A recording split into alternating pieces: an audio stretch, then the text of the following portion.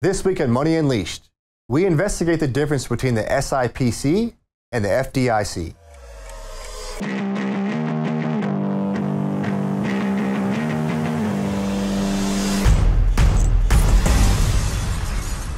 Investing your hard-earned money is an essential step towards financial freedom. However, it comes with a certain level of risk, including the possibility of losing your investment. That's why it's essential to understand the insurance programs that protect your investments in the event of a financial institution's failure.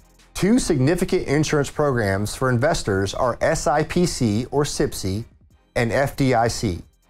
Both provide insurance for investors, the big difference being the types of investments they cover. The Securities Investor Protection Corporation is a nonprofit organization created to protect investors from losses due to the failure of their brokerage firm. This covers investments such as stocks, bonds, mutual funds, and other securities.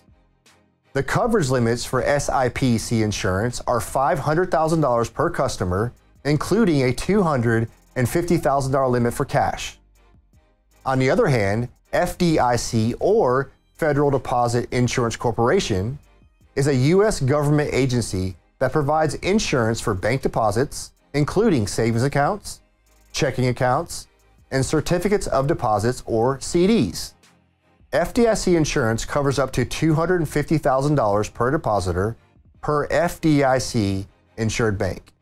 This coverage includes principal and interest. It's essential to understand the limitations of these programs and make sure your investments are adequately protected.